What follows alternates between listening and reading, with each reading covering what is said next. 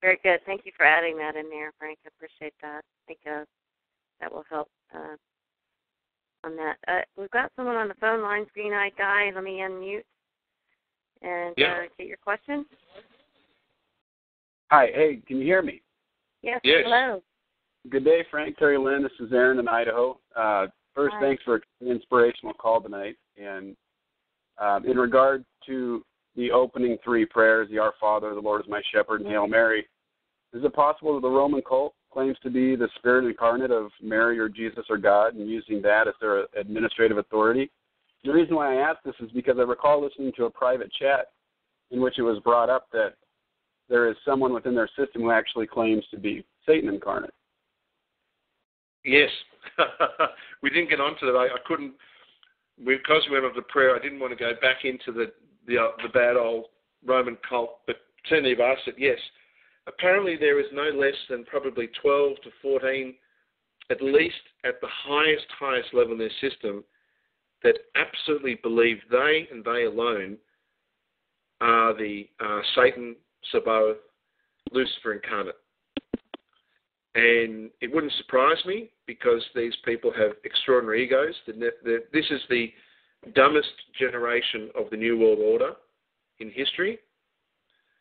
And it wouldn't surprise me because all the signs are the inmates are still running the asylum. They haven't stopped they haven't stopped their plans.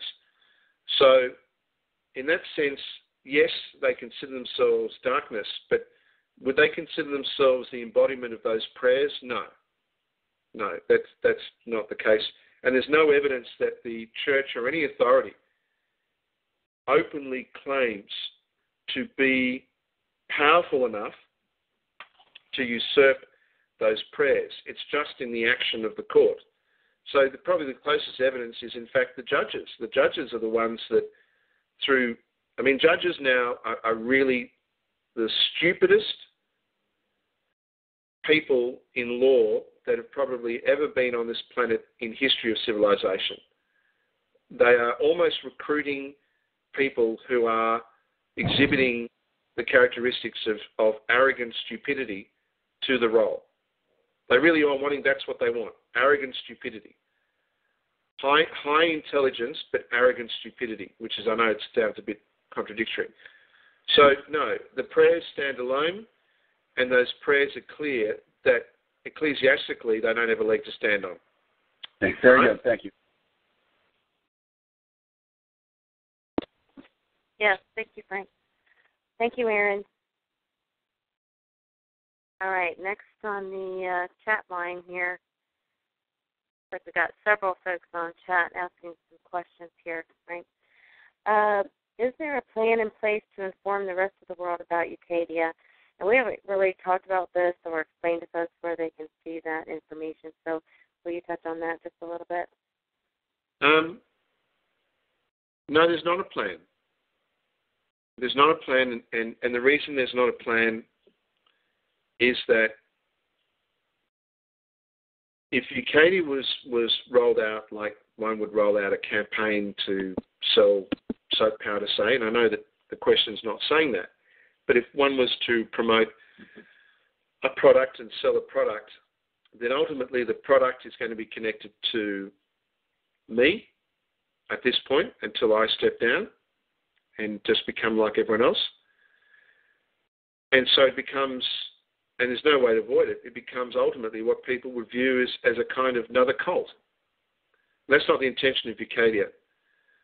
Look, it may seem loose, and I know that people in the world of commerce and marketing, books like The Secret became successful because it was marketed. Dan Brown's books succeeded even though the material was almost, in many cases, literally lifted from other people's work over years, worked because they marketed it. So, yeah, marketing can have a profound impact on this message, and one could argue that it's unfair if it isn't marketed because then people won't have the chance to read. But if UCADIA has value, and if the people that choose to be part of it are prepared to stand up and be competent, then it's really up to you to decide how to promote and market UCADIA, not really up to me. Now, that's not a cop-out from me. That's just saying viral marketing, word of mouth, credibility, honesty.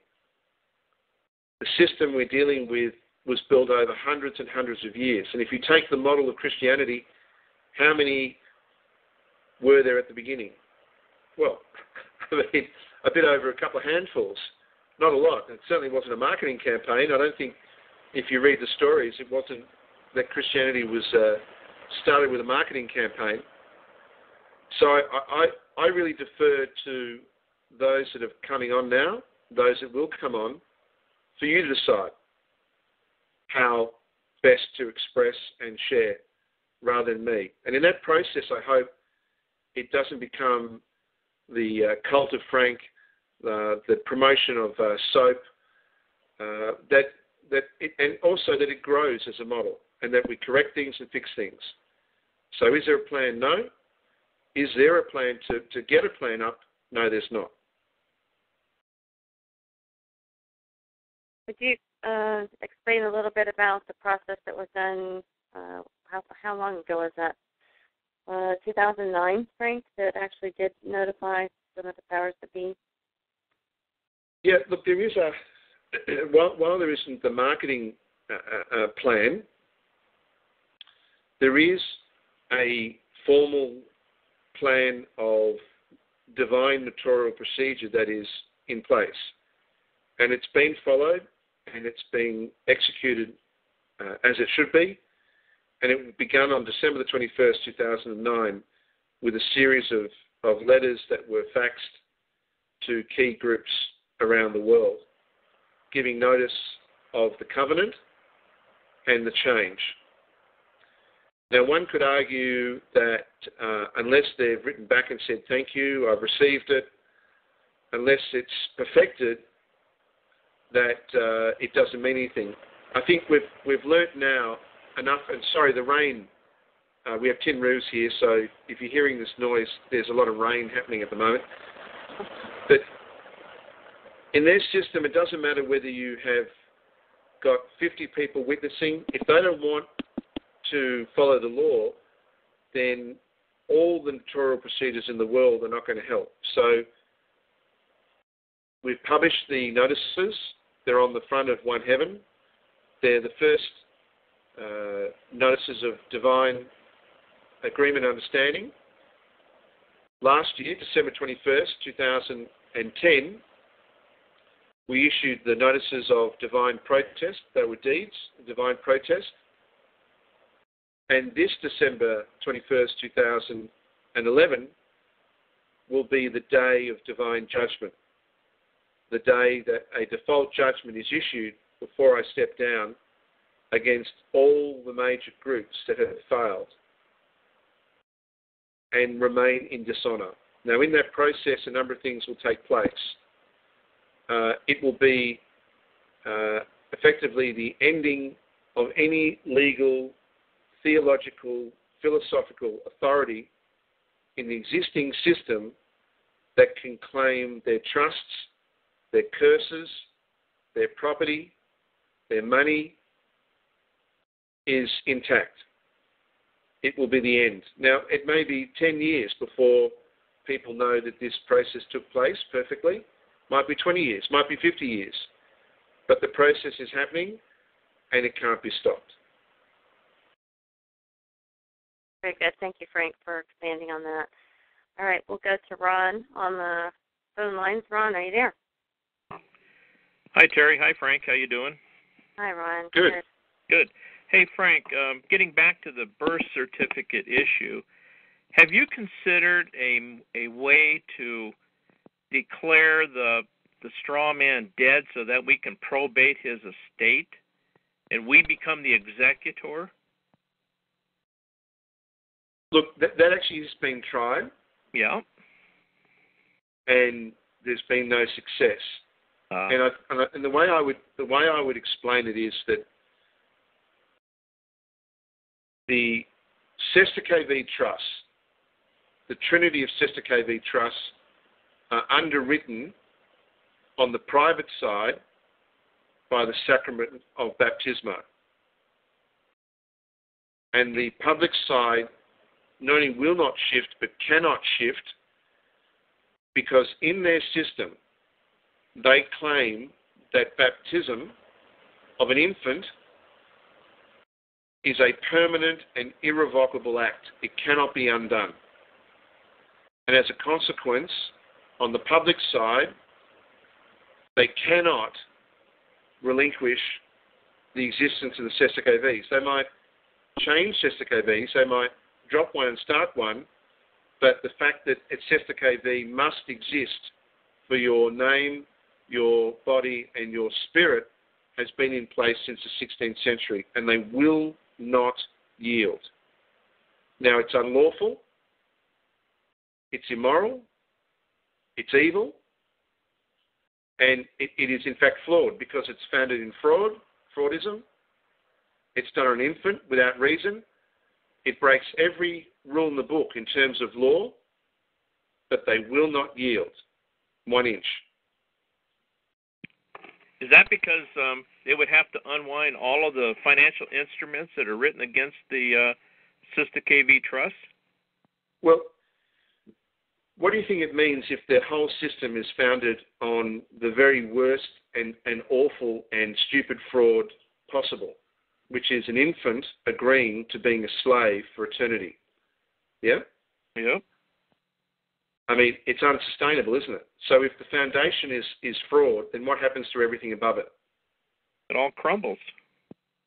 So what can't they do then? Oh, they can't write the bonds and keep the thing moving. That's right. So, because their system's based on fraud, when you really get down to it, they won't yield. And all this argument that fraud negates it and all that, that's all the stuff they tell us. So when we function, we give an oath and we can't break it. We can't commit fraud. But their whole system is predicated on fraud.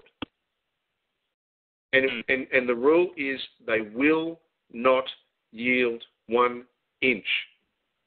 1 inch on collapsing those Sister KVs.